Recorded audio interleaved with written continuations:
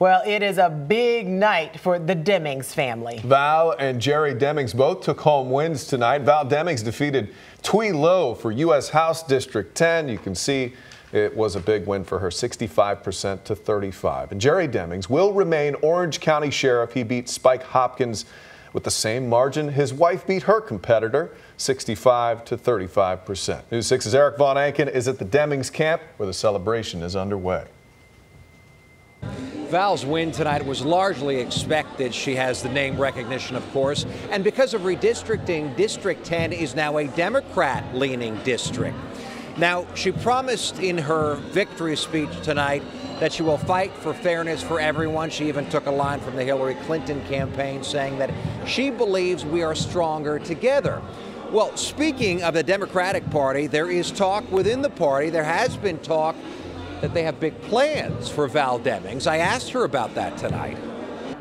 You've heard the top people in the Democratic Party have called you a rising star. Where do you see this going potentially down the road?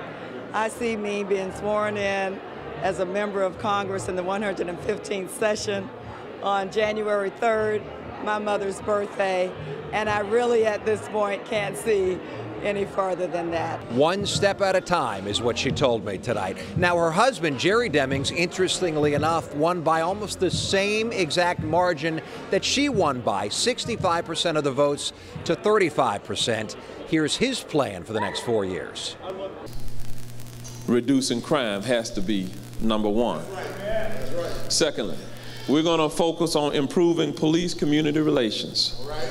We're going to continue providing wage increases for my staff in order to keep a vibrant workforce. So now Jerry Demings goes back to being sheriff. Val Demings goes to Washington on Monday for new member orientation. At Church Street, Eric Von Anken, News 6.